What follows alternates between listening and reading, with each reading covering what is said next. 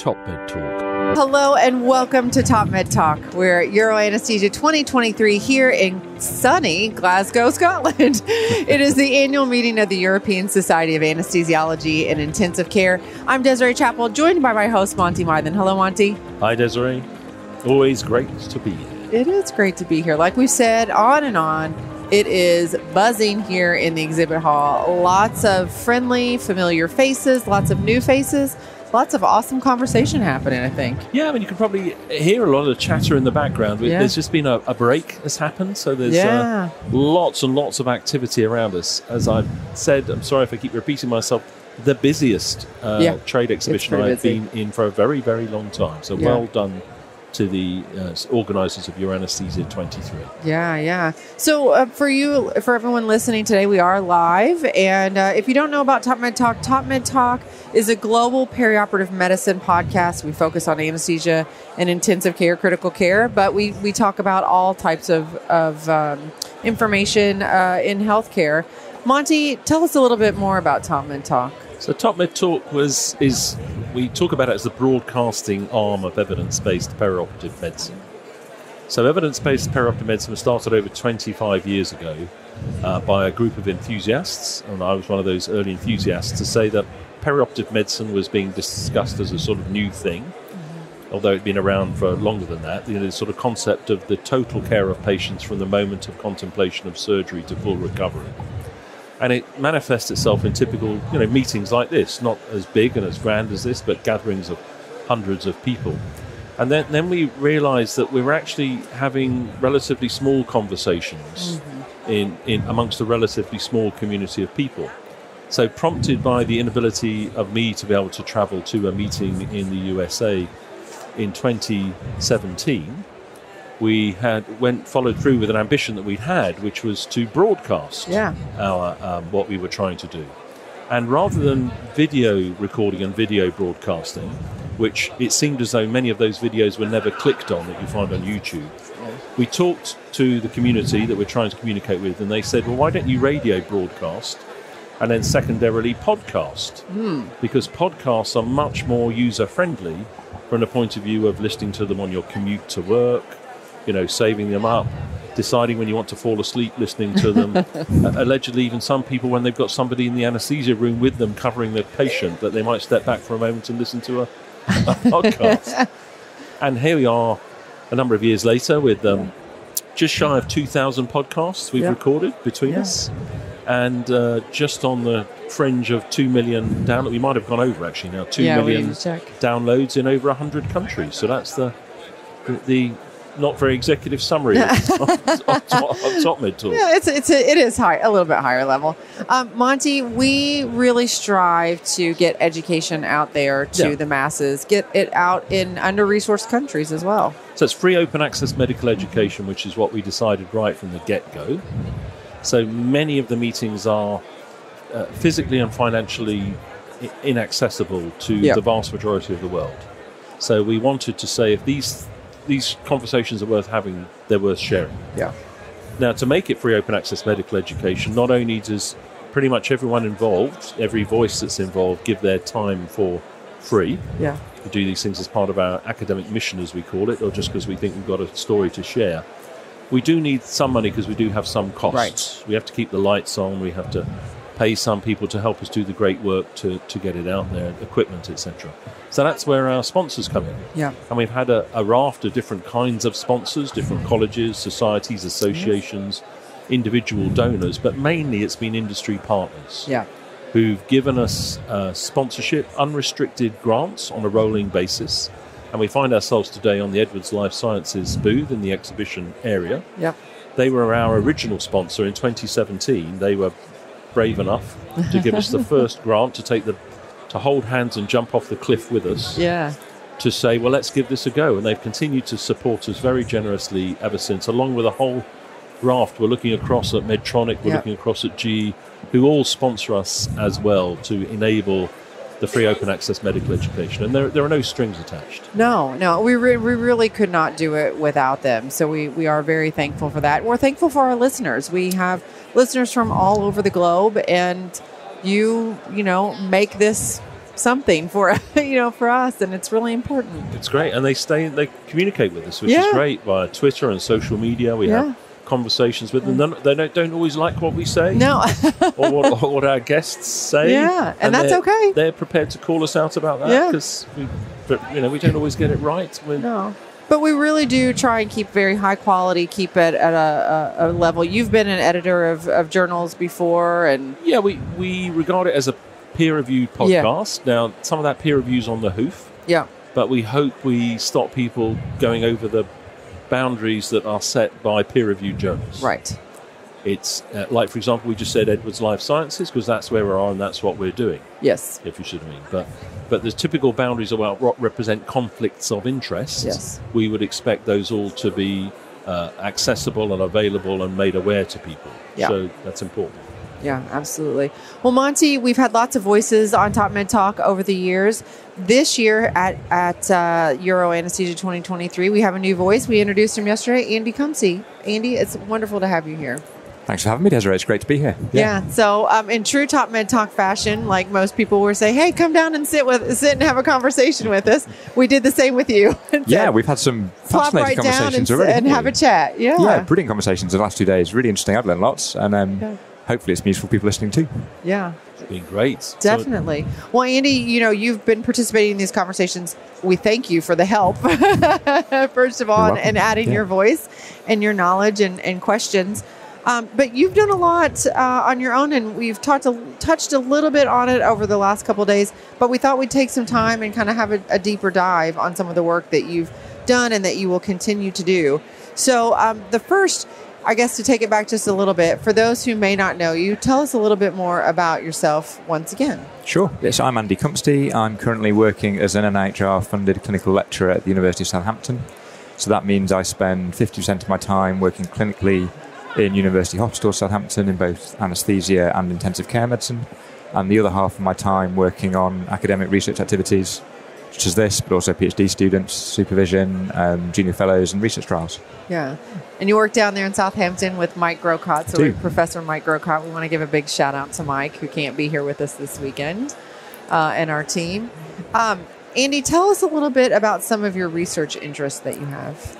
So my main research interest has always been kind of oxygen physiology, oxygen therapy, and the use of that both in general anaesthesia and major surgery in a perioperative context, but also in the critical care environment in critically ill patients. And that follows on from work that Monty and I and Mike started a number of years ago now on the mountains, and we're gradually translating that more into clinical trials now for our patients. Yeah. Now, when you say mountains, that means different things to different people. In the U.S., we may have some hills, but you guys actually go way back, and part of the reason why Top Med Talk is here today for the work that you guys did in Everest, right? So that's where you had met. Well, that's where the story starts, really, with, let's pivot it off Professor Mike Grocott, at the time a young fellow, along with some other enthusiasts who had this ambition to try and take an arterial blood gas from the summit of Mount Everest. Is that really how it all started? That's really how it all started. So, why wouldn't you? Yeah. So they happened to be working with me at the time, so I was the sort of the senior person in the department. They'd come and talk to me about this ambition, and the conversation would go along the lines of, well, that sounds great, but can't you do that in a chamber? And it's going to be difficult to get this one past the ethics committee. Rich doctors, rich kids go and try and kill themselves on Mount Everest to do something that doesn't really need doing, possibly. And to cut a long story short, because we've got lots of great series on Top Med Talk about Extreme Everest, and there are documentaries online you can find and films about it over the decades. Eventually came up collectively with the idea that we really need to do a proper experiment at high altitude. Yeah. Something that you'll have to trust me, you can't do in a chamber because it takes a long period of time to acclimatise. And we said, let's do a properly designed study to address a fundamentally important question about human tolerance of hypoxia. And if we have to take 200 people from the ages of 7 to 70 to answer that question, that's what we'll do. And that's what we did. Yeah. In 2007, the first Extreme Everest expedition took 200 people to Everest Base Camp. Talked about this often before.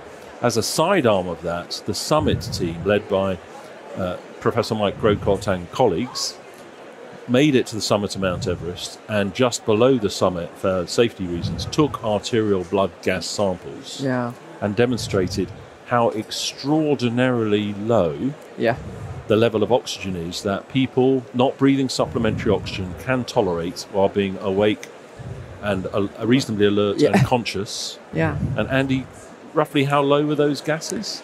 So in terms of kilopascals, between 2 and 3 kilopascals. Yeah. Compared to, we're sitting here now 12 to 13 kilopascals, so really low.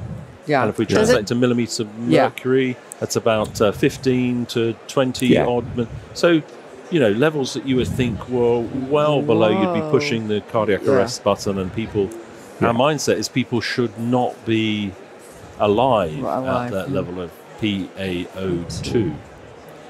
And then, again, cutting a long story short, the mitochondria, which are the little fuel cells, we think only need about 1 kilopascal. So Andy will come back to that in a second. And possibly the mitochondria came from a particular type of bacteria that wanted to go and hide inside our cells when the oxygen levels were rising to what are currently toxic levels. We'll come back to that in a second as well, of oxygen, which is way beyond our need, and we've adapted to cope with unnecessarily high levels of oxygen. The final thing I'll say before I be quiet and let Andy talk about his research, and people say, well, that can't be true, that can't be true. So we said, well, if you look back through the literature, there's this Everest in utero description. So in other words, if it's all possible, what happens in the womb? Baby in the womb is feeding off the scraps of oxygen that's left over from mum. So it can't be as much as mum's getting, it must be much less than mum's getting. And actually the sort of watershed for successful intrauterine growth compared to intrauterine retarded growth is almost exactly the same number that they found when they took the arterial blood gas on Everest. Now the cool bit about that is that means that we've all been to the summit of Mount Everest without supplementary oxygen, which means we should all be able to go back. But that's not the case. Well, for discussion, Andy, go at it. That's an interesting question, isn't it? I think we've, as Monty says, we've all been there, so we probably can all go back. I guess the question is the rate at which we climb to that height. So in the mountain environment, we talk about this acclimatization to hypoxia. And some people, and Professor Mike Grocott is a good example of this, he's very, very capable of performing very well at high altitude with a very short acclimatization period. But other people will take longer than that to get the same performance. And we don't fully understand yet those mechanisms, but we're really keen to learn about those mechanisms, because if we can induce those in patients in the hospital who, let's be honest, sometimes don't have very long to cope with a sudden change in their oxygen levels at all, and haven't got time for those processes to kind of start and take effect of their own accord, then potentially that could be a really powerful treatment for our patients. That was going to be one of my questions, and it may be for further on down the line here, but is from what you have learned so far, what does that mean to me as a clinician taking care of a patient at the bedside? So perhaps slightly paradoxically, the first thing to look at this might be, rather than looking at the low levels of oxygen, we'll think about it in the other way and look at high levels of oxygen. Right. Because as we've said on the mountains, we've shown people can survive with extremely low levels of oxygen. Yet in medicine, right from our medical school days onwards, we're taught to give people lots of oxygen. Yes. And there's clearly good reasons for that. I think we've already said if you have an acute medical emergency of whatever that may be, in the OR, in the resus room, wherever, the first thing is absolutely give the patient oxygen. That's not what we're saying here. Don't not put the oxygen on. But then think about how long you need to put it on for, and also how much you should be giving, because historically and evolutionary speaking, that patient is more used to dealing with less oxygen than too much. And then that's kind of quite a recent new idea, I guess. And particularly outside anaesthesia, there's been a huge number of publications over kind of the last 5-10 years looking at excess oxygen, not just high levels of oxygen, but unnecessary high levels of oxygen administration in patients with different clinical problems. And pretty much universally, all those studies have shown more adverse outcomes or more harm in those patients given that oxygen unnecessarily. Well, and Monty, before you jump in, like what kind of levels are we talking about? Because, we are in the OR where we have, you know, oxygen that we're administering there. We are on the floor. We have different methods of administering oxygen. Like when you say too much oxygen, too little oxygen, what kind of levels are we talking about? Outside the OR, and a good example might be, so there's been a recent change in practice in cardiology where when I was at medical school, I was taught every patient that comes in with an ST elevation MI or a heart attack, the first treatment you give them is you put them on a high-flow oxygen mask. You give them 15 litres of oxygen. There was a study published from Australasia in 2016 called the AVOID trial that looked at that patient group and whether they should be given air or high-flow oxygen if they had normal SATs, so SpO2 above 94%. And the interesting finding was the patients that were given the high-flow oxygen had a higher recurrence of a second infarct. They had larger infarct sizes in the first infarct, and they also had a higher recurrent rate of abnormal arrhythmias. Wow. So they did worse. Yeah. There's been a number of other kind of publications in the cardiology arena looking at that and exploring the mechanism of how that may occur. And we think it might be related to coronary vasoconstriction for one thing and increased systemic vascular resistance because oxygen has a vasoconstriction effect.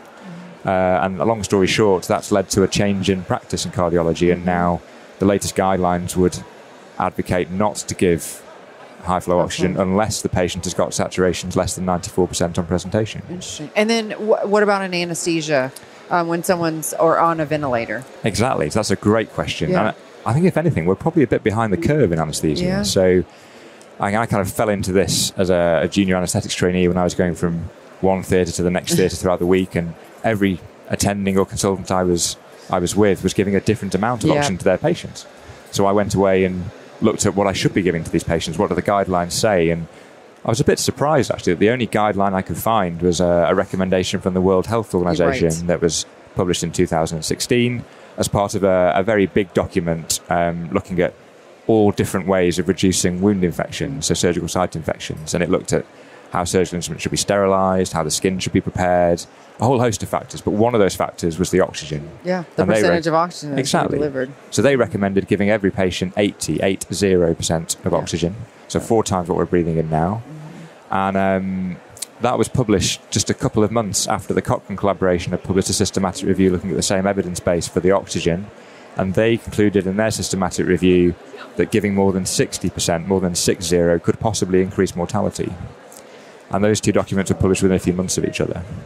So we've got this interesting controversy now that we're left with in anaesthesia, where we've got some recommendations say give the patient lots, it may improve wound infections, and other recommendations say don't give the patient very much, it may increase mortality if you do.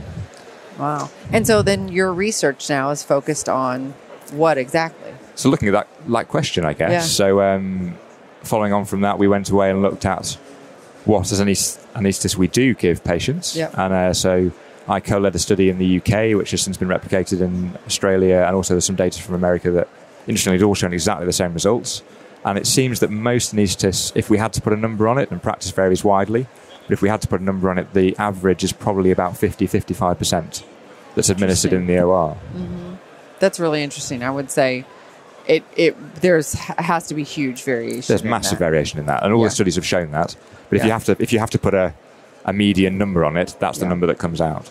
And it's, I think, we cannot have any degree of confidence that oxygen is benign. Right. If you put it that way. That's not to say that we have confidence that oxygen is toxic. It is toxic in certain circumstances, in certain models, in certain. But on the basis of the fact we don't know that it's safe, we don't know that it's not toxic, we probably should crank it back and aim for normoxia. Is that fair? I think hypoxia or hyperoxia. But normoxia seems like a reasonable place to be at the moment while the questions are being answered. And I think the other thing to say is there's increasing evidence, even in the last 6-12 months, that both in anaesthesia but also in critical care medicine, our patients respond differently to oxygen. So what might be the right amount for one patient may not be the right amount for a second patient. There was an interesting study published in the BJ Open a few months ago looking at patients given 15 litres of oxygen for 5 minutes as kind of pre-oxygenation in the resus room ahead of some sedation for a procedure. And I think it was a small study, 60 patients, something like that. 25% of those patients dropped their cardiac output more than 10%.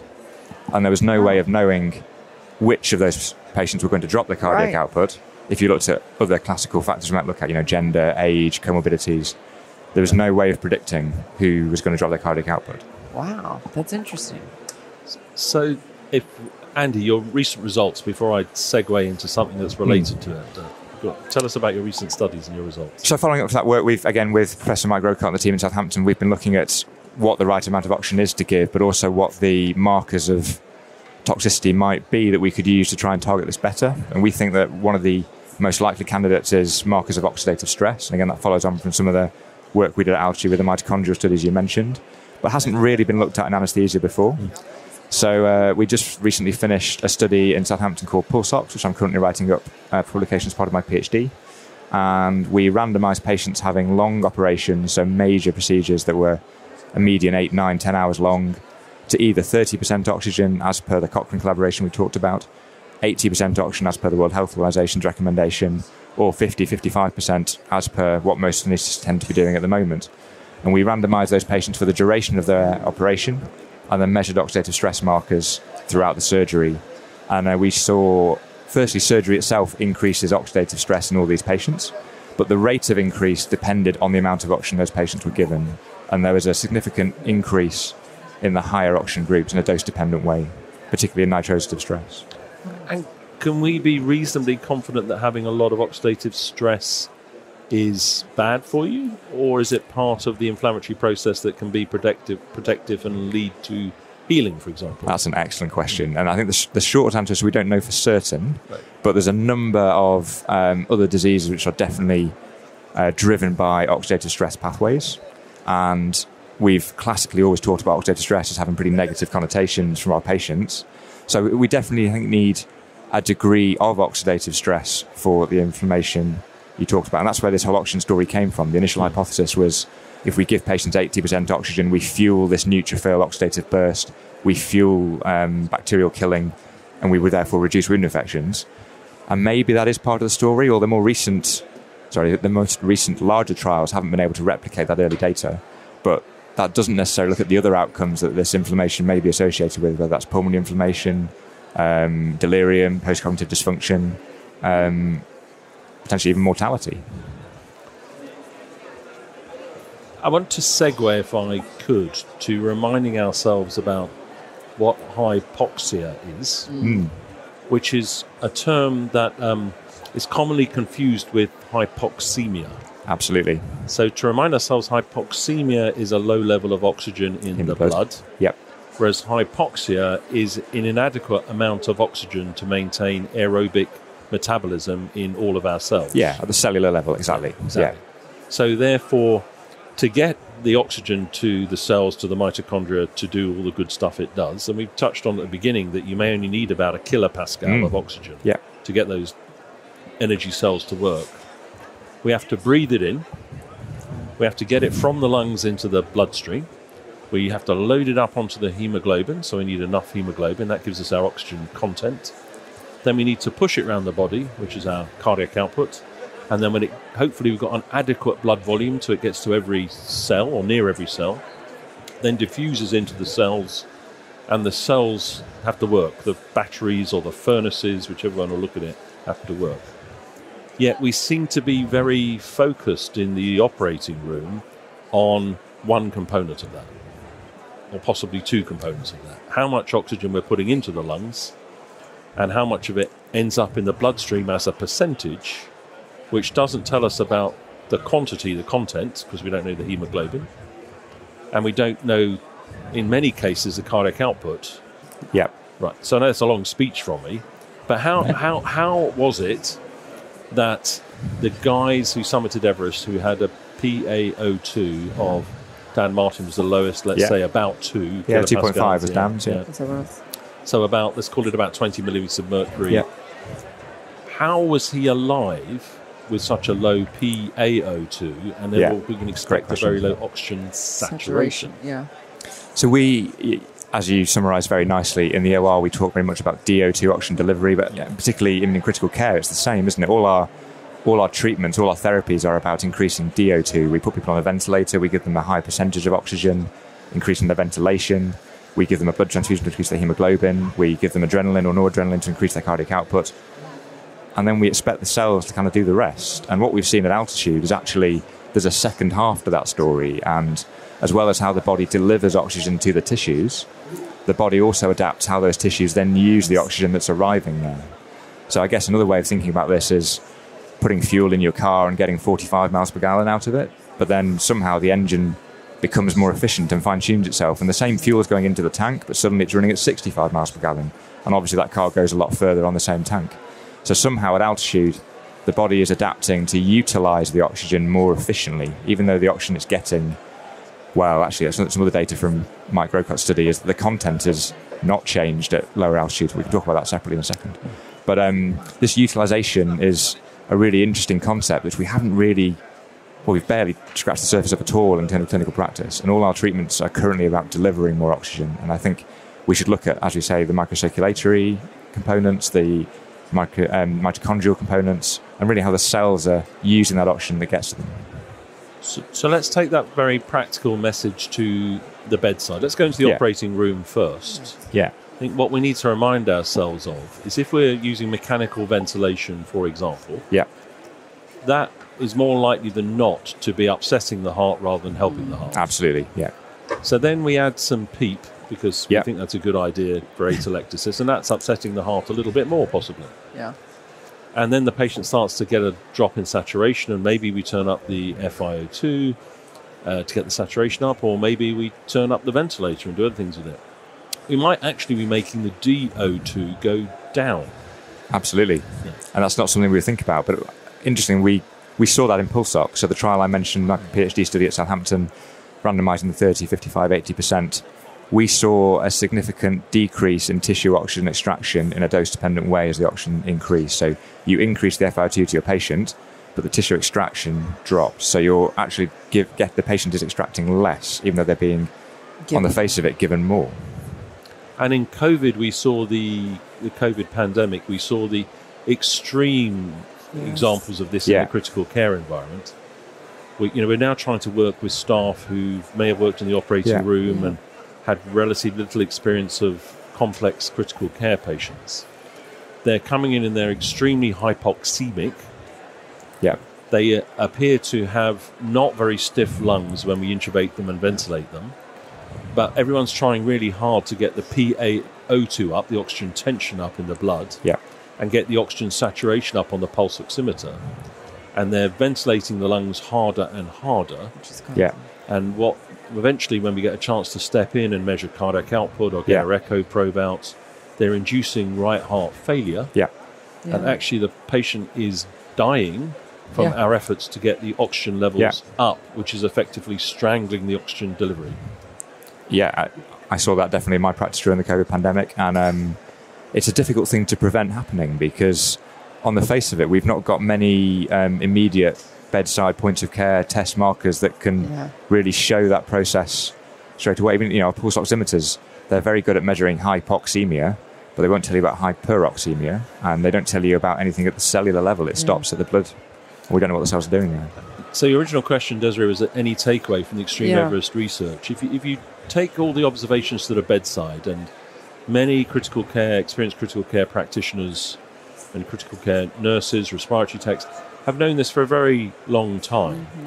You can tolerate a lower oxygen saturation if you think everything tells you've got a reasonable oxygen delivery. Yes. So you've got the SATs may be 88%, for example. Yeah. But the patient's warm, well perfused, they're passing urine, they don't have an acidosis, their lactate level is 1, they're being enterally fed, and the enteral feed into their stomach is disappearing. Suggesting the fact that's a very good indicator of the fact the body is working. That there's nothing at all to suggest that 88% is not okay. If you want to, then you can put a cerebral oximeter probe to reassure yourself, and lo and behold, you'll probably find that the cerebral oxygen saturations are higher than you'd expected because of a lower brain utilization of the oxygen because of the blunting effects of global inflammation. You would have experienced that, Desiree, as a critical care nurse. Yeah, absolutely. And it's so interesting. I haven't really taken time to reflect back on this conversation that we had a lot during COVID about what we're doing the right thing. And I think so many of us feel like we have to intervene. We have to do something, crank up the oxygen, crank up the ventilator.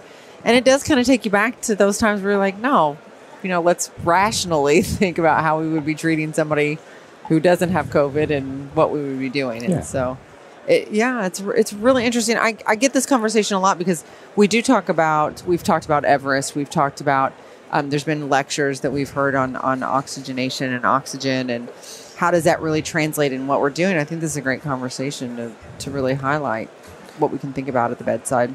I think I guess the kind of take home from this is a lot of the treatments we're starting on patients are not physiological. Yeah. So, I mean, we didn't, as we talked about evolutionary terms, we didn't grow up with lots of oxygen around us. Yeah. And the same way with ventilation. Ventilation, as we do it with most often with positive pressure devices, blowing air into the lungs, that's not the way we evolved. That's not physiological at all, really. Yeah. So, two interesting developments there. There's the high flow oxygen, the OptiFlow type of technology, which is blowing, in the first instance, high concentration oxygen into the airways to produce a positive pressure effect, but in an open system. Yeah. Comes in different guises. Yeah. Very interesting literature that shows if you do the same high flows with air rather than oxygen, you get the same or near same benefit, implying the fact it's a mechanical issue helping breathing. Is that fair, Andy? Yeah, agreed. Yeah, I think there's an exponential increase in papers looking at high flow nasal oxygen in the last kind of couple of years, but very few of them have shown it's better than other alternatives that I'm aware of.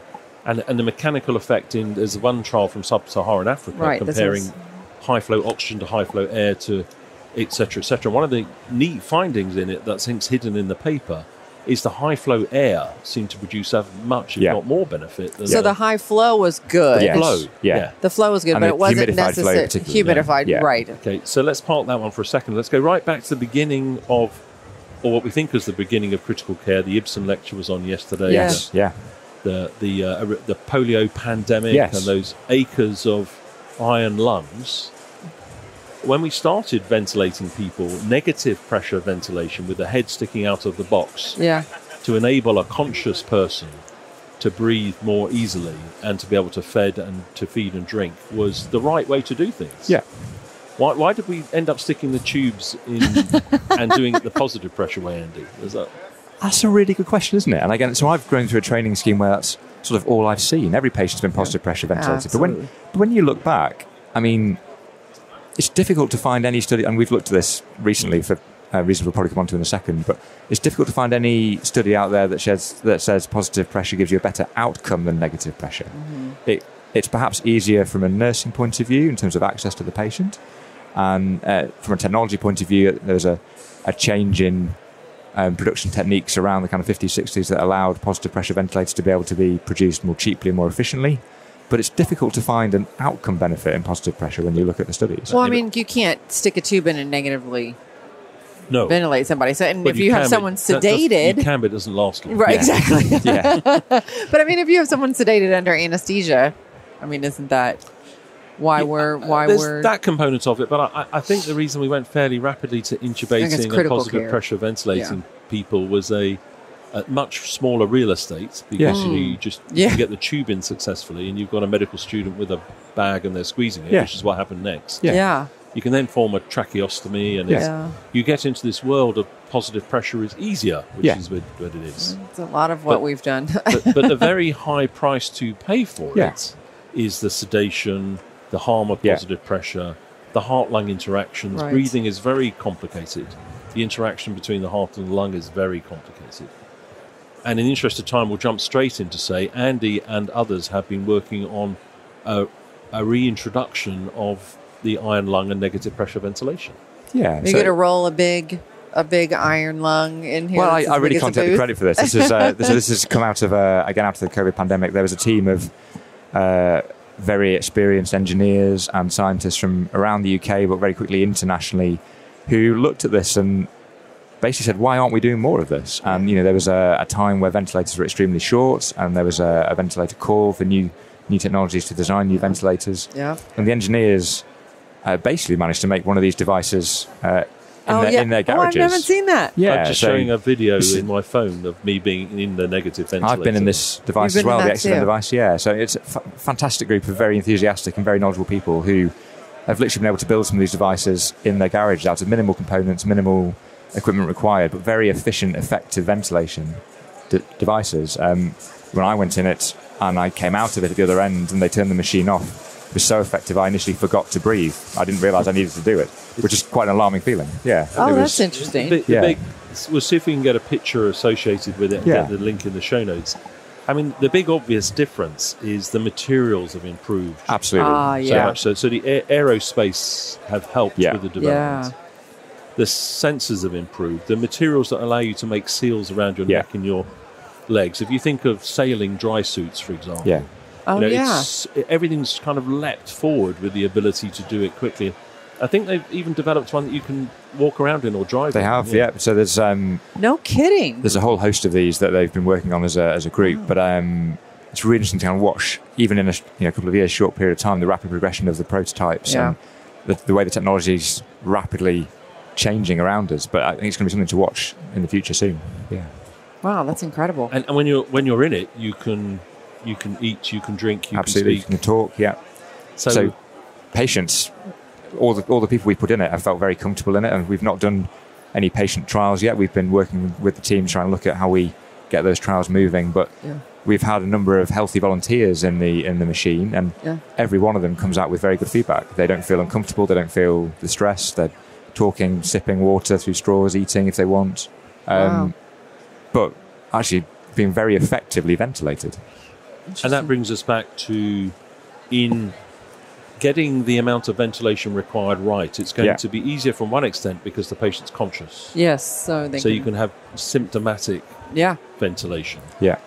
But also mixed in with that, there's an opportunity using the modern technology to relatively non-invasively measure cardiac output and pulse oximetry to have DO2 guided ventilation, which you can do with positive pressure ventilation, but here to very specifically have, servo-controlled DO2 driven ventilation to do the minimal amount of ventilation required to maintain an adequate oxygen delivery. And for one of the first times to be able to really separate out oxygenation from ventilation when we're treating patients. So we can put a patient in this negative pressure ventilator machine on 2 litres of oxygen or on 70 litres high flow nasal oxygen. It's a totally separate delivery pathway. Yeah.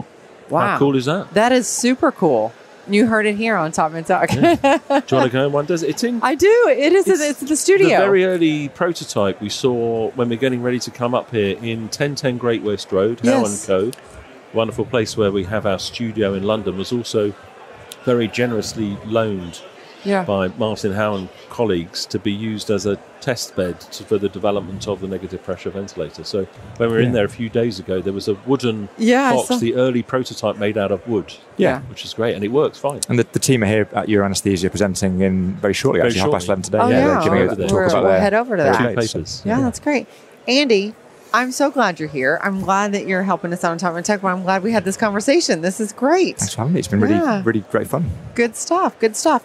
Well, on that note, you can listen to all the conversations that we had here at Euro Anesthesia 2023 at topmedtalk.com. Yeah, Monty. And the EXOVent, where do they find it? How's it spelled? Yeah. So EXOVENT, and they have their own website, which we'll put a link to in the show notes. And Extreme Everest is extreme spelt without the E, so it's X. Is that going to happen again? Of course it's going to happen. It's happening the whole time. Well, 2027 will be the 20th anniversary. I keep saying to Professor Mike Grocott. What are we going to do? Yeah, you heard it here first. It too. You heard it here first. Andy's going to lead it. I was going to say, you're a climber. I'll go with you. Yeah. Great. Let's do it. Let's do it. My kids want to go again. They've been twice. They're babies. They've grown up now. They want to go and do the full thing. Yeah. Count us in. Extreme Everest with an X, and there you'll find links to all the papers and videos and documentaries about the whole endeavour. And on Top Med Talk, if you look up Extreme Everest and hypoxia, we've done a whole mini-series about the whole thing, which is great. And that's all I've got to say for now. No. Well, thanks everyone for listening to Top Med Talk. We do appreciate you so much for the time that you take to listen to our podcast. It's so important. And thank you to our sponsors. We couldn't do without you. Edwards Life Sciences today here at Euro Anesthesia, GE Healthcare, Medtronic. You all make it happen. So thank you very much. Andy, thank you. Thank you. Appreciate it. All right. We'll see you next time. Cheers. Top Med Talk. Thanks for downloading Top Med Talk. Don't forget to subscribe via your podcatcher. Don't forget to check us out on social media. We're on Twitter, Facebook, LinkedIn, and YouTube. And also, don't forget, Top Med Talk is the broadcasting arm of EBPOM, Evidence-Based Perioperative Medicine. We'd love you to find out more about that. If you check out ebpom.org, you can find low prices on some of the conferences we're organising around the world. Many of them are virtual and don't even involve you leaving your own home. Check out ebpom.org now.